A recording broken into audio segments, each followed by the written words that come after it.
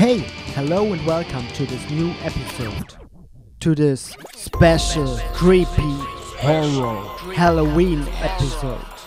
So today I'm going to show you how you can cut off parts of your body.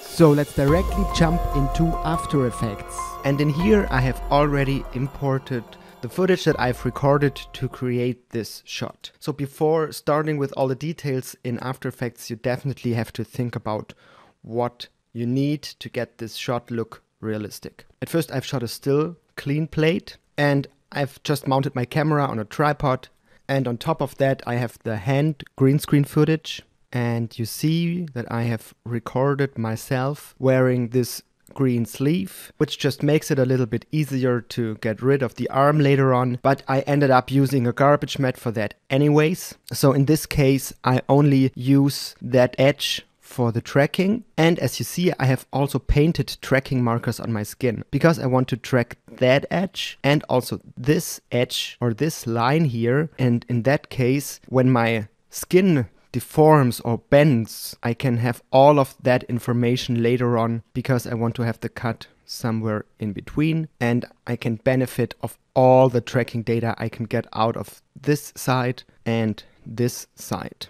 As a next plate I have simply recorded some blood, and this is also just a freeze frame, and later on I'm just going to use the track that I will create for the hand and add a mask to it, and in that way when the hand comes in it automatically masks out the right parts of the blood. And this is really the power that I want to show you here, because in the end I'm trying to only do one track of my hand and then use it for compositing, for masking, as well as for a garbage mat, and also to mask out the other elements that I need for this shot to make it look realistic. And therefore I have, for example, also shot this still of me with some fake blood because I want to use that element as the back of my arm here. And on top of that I have a separate plate, and this is just me with a handheld camera, and later on I just want to track all of this and apply it to the final shot so that it looks like everything was filmed with a handheld camera. Okay, so as I told you, we want to start with a simple track of my hand / arm and of the skin. So let's disable those, go to the hand and bring out the Mocha plugin. So in Mocha AE CC is in the new 2019 version of After Effects installed, and it runs within After Effects. So you just drag and drop it onto the footage, click on the Mocha button, and we are already good to go. Let's start tracking that from the end maybe, because we see a little bit more detail. And as I told you, I want to track this edge here, and I also want to track this side. But I'm not going to create a new layer for this, but I want to just create a shape that adds to this layer. So therefore I'm going to take the tool with the small plus sign, and I'm going to create a shape around here, and I'm closing it with the right mouse button, by the way. And you see now I have two shapes, but they both sit within the same layer. And now I'm doing the same once again for those 2 points. So in this way I get most of the deformation and bending and stretching of the skin. And we are good to go. So let's track this backwards because we are at the end of the clip.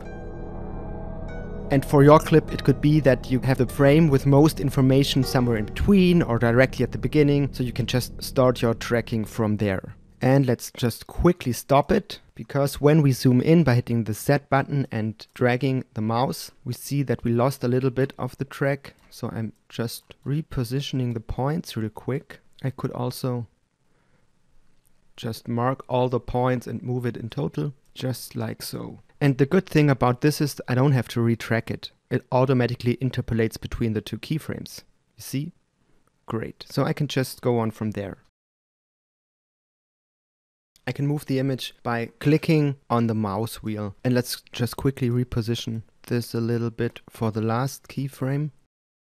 So now I'm always doing a step that you don't have to do, but it's just for me to check if everything went the way I wanted it. And therefore I'm clicking on the Show Planar Surface tool and you get this blue rectangle. And I'm just positioning this roughly around the area where I want to add something in later. And I can also click on this grid. And when I'm playing this back, you can see that this just gives me a visual reference and you can see all the bending and warping, positioning, rotation and scale that happens now. And this really looks great and I'm really happy with the result. Why not save this by hitting Ctrl S, name it our track. And now we have created that one track that we wanted to create, and now everything should be procedural. So everything we do should be connected to that one track we have so far. So let's create a new shape. And this time we want to really create a new one that we want to use as a garbage mat because we want to mask out everything that's on that side of my arm or hand. So I'm going through those points and then just masking out this side. And we don't want to track this again. We can just link it to the track that we have created. So we want to link it to the track, and there's a setting for that. We want to link the one that we have selected to our track. When we scrub through this now, you can see that our garbage mat follows. Just adjust it on the last frame here because my hair is coming in. And now we should have a pretty good garbage mat. Call this our garbage mat. And now let's do the next one. And by the way, this garbage mat we can also use to add the blood. So we killed two birds with one stone. Perfect. So now let's create our main mask, the mask that cuts the hand or the arm. So therefore let's zoom in here and create that mask. And here I'm also cutting a line for the shadow. Maybe just like so. And again, I don't have to track this. I can use all the nice warping and bending that I have already tracked with those three different shapes here. So again, I'm linking it to the track and call this our hand mask. And now let's start comping this together. So we just close this window and in our effect, we just go to the mat and we want to create AE masks. So let's click on create AE masks. And there we have them. By hitting M, you see all the different masks and they are also named hand mask, garbage mask and the track. The track we don't need, so let's click on none. And also for the garbage mat at the moment, click on none. And now we only have the mask for the hand in here. So when we watch this already looks pretty nice. And you see that this is not just following, it's also moving with the hand. Maybe add a little bit of feathering to this. So we can twirl down the hand mask or hit F for feather. Let's try it with maybe 2 pixels, maybe even 3. And that matches to the sharpness and motion blur. By the way, you can also add motion blur to this. Now we get realistic motion blur. But let's turn it off for now because it renders a bit slower. Just turn it on for the final rendering. To get rid of those hard lines, we could now play with the garbage mat. But we want to use that as a really rough one for the blood later on. Maybe we just quickly go back into Mocha and use that mask here again. And then just make it a really large mat around here. And in that way we can bring it in a little bit and feather it a lot. And I think this is exactly what I want to do here. And this makes a lot more sense when you see it. So back in here, this is the mask that I want to work on. So I can simply duplicate it. Now I want to bring it a little bit over and I want to make a really large mat around the whole rest of the image. By the way, if you're distracted because it's just too much detail and you don't know where you're clicking at, you can always hide the other ones or you can just recolor them. So now if we would feather this a lot, we don't get that hard edge and we could still bring the hand mask on top of it because then we get that detail.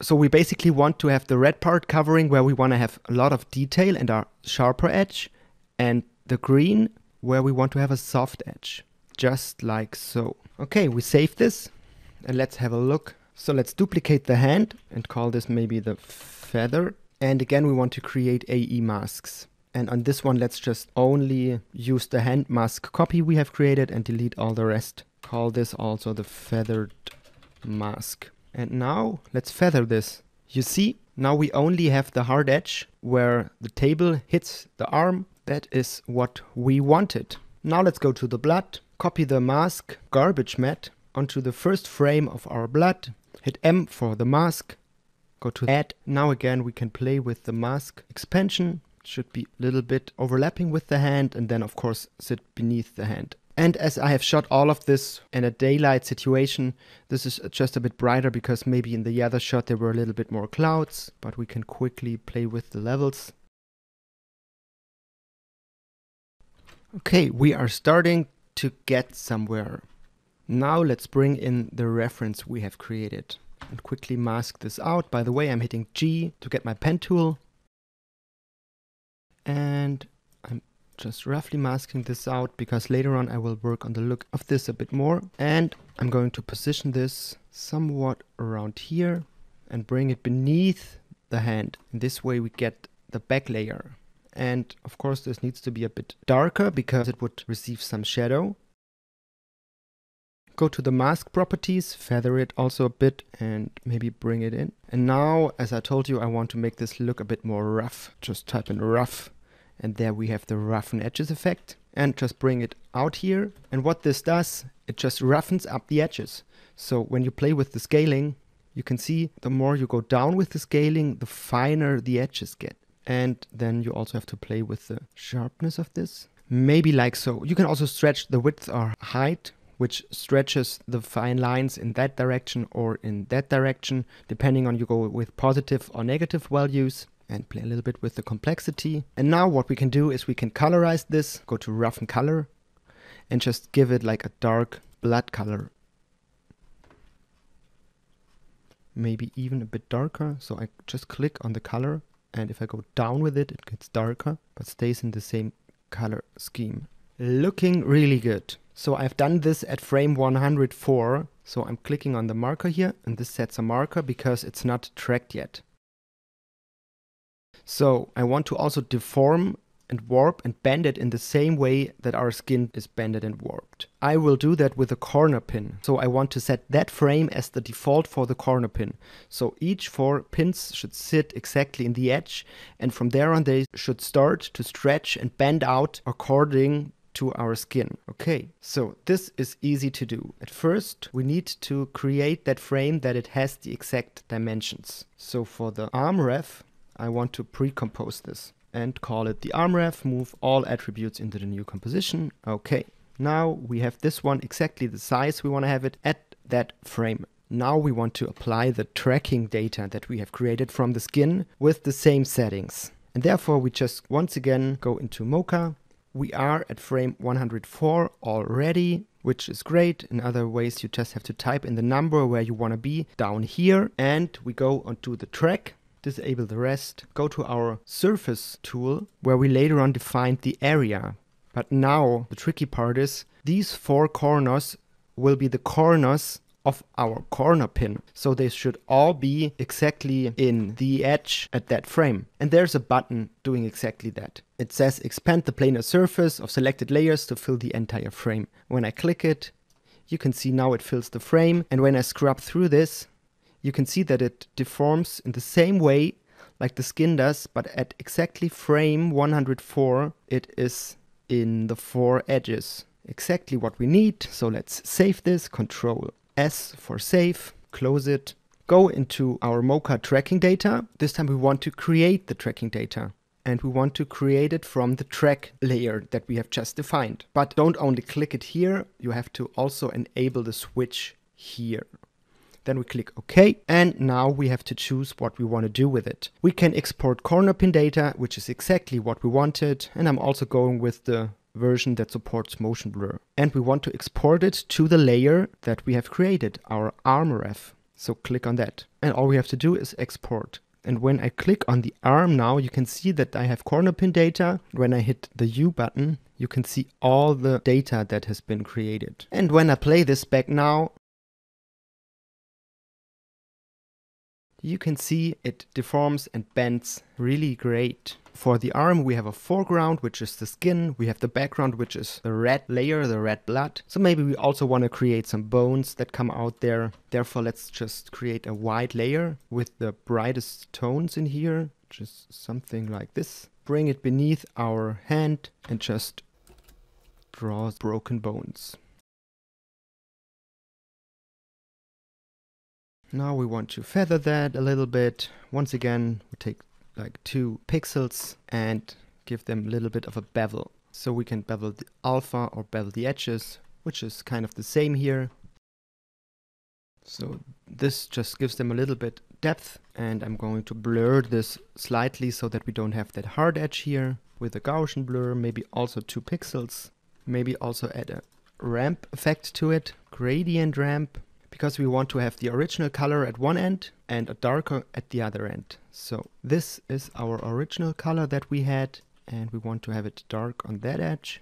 I think we took the wrong color here, so let's click on the end color. Just go down to our solid.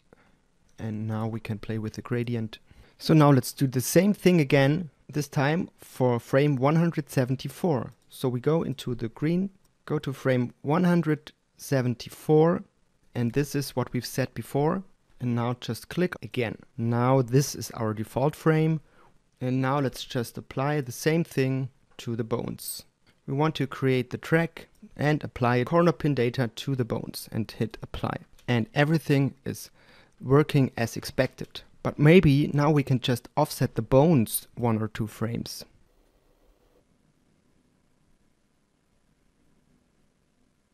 And we can also work on that edge that we have created. So I can duplicate this. Maybe I'm also going to bring out a roughen edges here.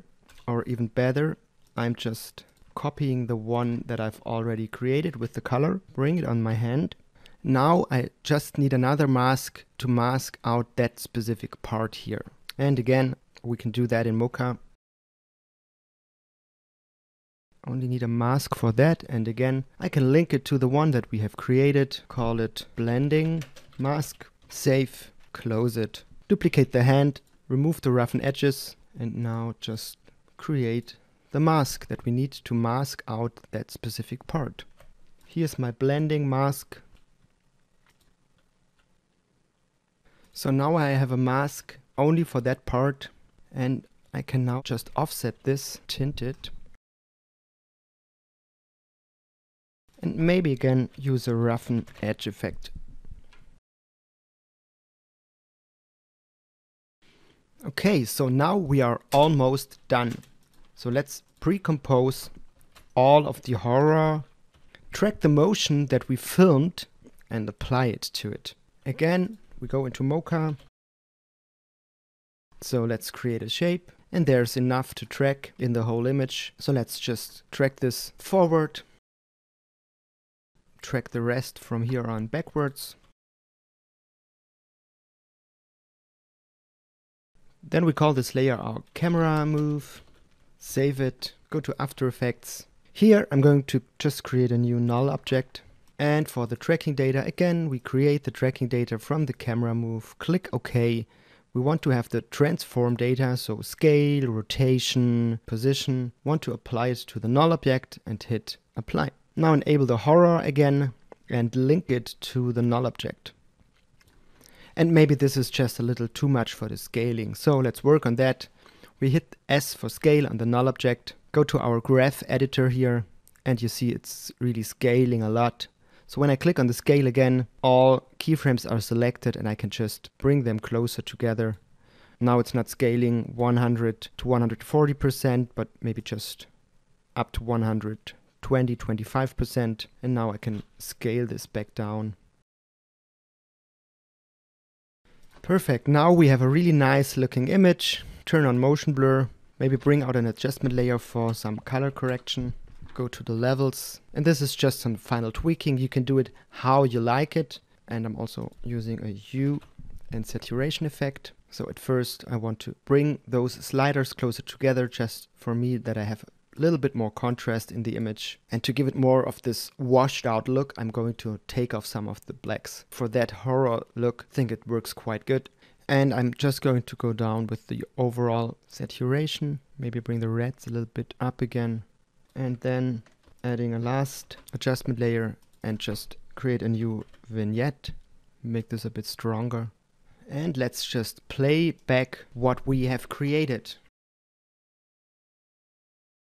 And remember, we did all of this with just one Mocha track. All the masking, all garbage matting, the position of the different elements, really everything. And you could even think this further. You could add like a particle system that spreads out some red particles as blood and also parent that to the bones. You could stick some blood elements on the hand. So you can really do some nice stuff here. And now just a small thing that I'm sometimes doing to give it a little bit of a film look. And in this way I think it fits quite good because it has this special theme to it. So I'm just showing you an extra trick here at the end. Let's duplicate the horror. And now I want to separate only the highlights. And I do that with an extract effect. Here I just get rid of the black. So I just move the black over until I only have the really bright parts. And then I can feather it. And then I'm adding a directional blur to it. Set this to 90 degrees and increase the blur length. So I get this nice streaks here. And now I can just add them on top. You see, especially here in the light or in my rings, you can really see the effect that this is doing. And just for the sake of it, another color correction, because it still looks too nice for me, too warm. So I'm going to bring out a photo filter and just cool this down. And to even give this more focus on the hand, let's add a second vignette, but this time not just to darken it down, but to blur the edges a bit. So therefore I'm just using a Gaussian blur. Set the matte to subtract and feather it a lot. Also I'm going to click the repeat edge pixels. In this way we get rid of this edges here. And this is also the end of the tutorial. And it's almost a little bit creepy to say, but I hope you learned a little bit about how you can cut off parts of your body with using visual effects, clever thinking, a little bit of preparation and just one Mocha track. And if you liked what you see, then just give me a thumbs up or leave me a comment, and always feel free to subscribe because that helps me a lot. If you have questions concerning different parts of this tutorial, just leave me a comment and I really try to answer each and every comment. So now, as it is Halloween, go out, buy some fake blood, buy some nice props and start creating your own horror VFX. And now I wish you a lot of sleepless nights in After Effects.